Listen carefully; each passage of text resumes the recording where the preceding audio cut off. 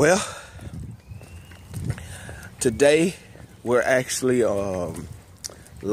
Raphael is going live from the actual seawall, more or less. This is where many of the locals come out and they actually do their fishing, they do their morning meditation, they do their morning jog along the actual, you'll notice behind me is the actual sea line, more or less. And so I've been out shooting for the last 2 hours or so, and so I've been having conversation with some of the locals, and they're actually fishing for shrimp. Many of them are fishing for grouper, and then some of them are fishing for redfish. Those are three of the most that they're fishing for.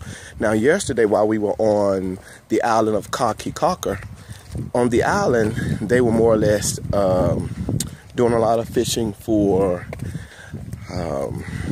lobster. One of the cool things that I noticed on yesterday, we were able to get lobster for $20 Belize, which is $10 American money. I'm sorry, I gotta get this shot. You'll notice right behind me is some actual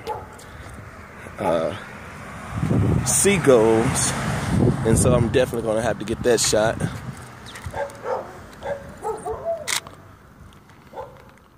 Just give me 1 second, give me 1 second. All right.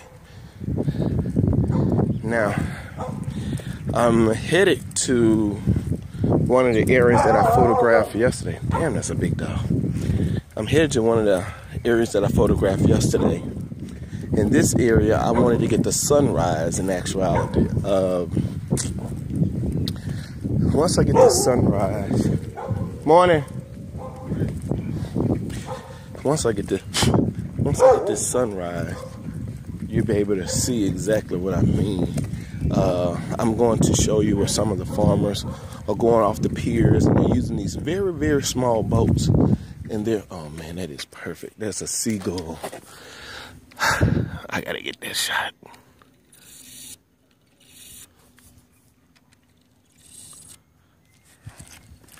I'm noticing something though. It seems as if the elements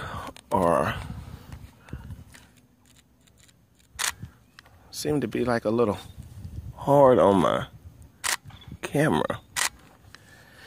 It seems like it's affecting the motor in my lenses. Seems interesting, I'll tell you that. I'm not sure if the moisture content is affecting it, but it seems like it's having an effect on my actual motor in the lens itself.